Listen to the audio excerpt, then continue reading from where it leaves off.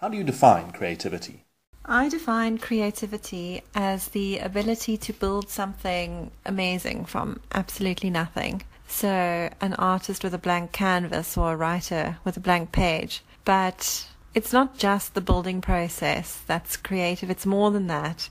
It's the idea behind the construction, that fragment of imagination that transpires into something wonderful. Do you believe creativity is a talent you are either born with or not? I believe very few people are born with a natural ability to create a masterpiece on their first attempt. Even the pros have to practice and hone their craft. I think some people are innately more creative than others. They think outside the box as a matter of course, rather than a conscious effort to do so. I know quite a few people like this actually, and I envy them to some degree because I'm not like that. Talk us through your creative process. Do you have specific habits or methods to get yourself into story mode or creative mode? My creative process relies on staying in the story, inside the head of my protagonist. If I don't, I lose train of my thought and then my inspiration disappears. So every morning when I sit down at my computer, I read my outline or the last chapter that I've written and pick up where I left off. If I've done my outline well, then I'm never faced with writer's block. How does your creativity affect your worldview? Do you sometimes think you see the world differently to others because of it? Creativity affects my worldview because I find plots in everyday situations. I question things in the news. For example, was the woman pushed into the path of the bus by accident or on purpose?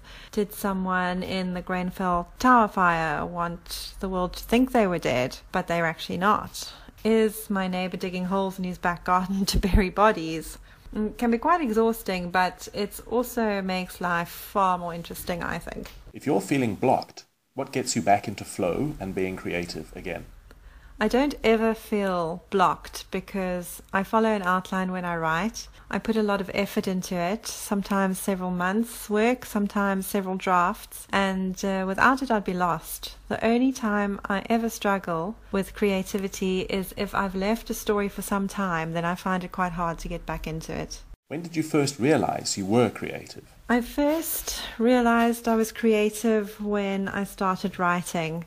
Prior to that, I never thought of myself as particularly creative. I come from an overwhelmingly creative family, very artistic. My grandmother is a well-known South African artist, and my sisters have both followed in her footsteps. So I always thought I'd missed out on the creative genes. But once I started writing, I realized I was creative in my own way, different to everybody else. My creativity comes from being able to string words together so that they make up a story that's hopefully entertaining and worth reading.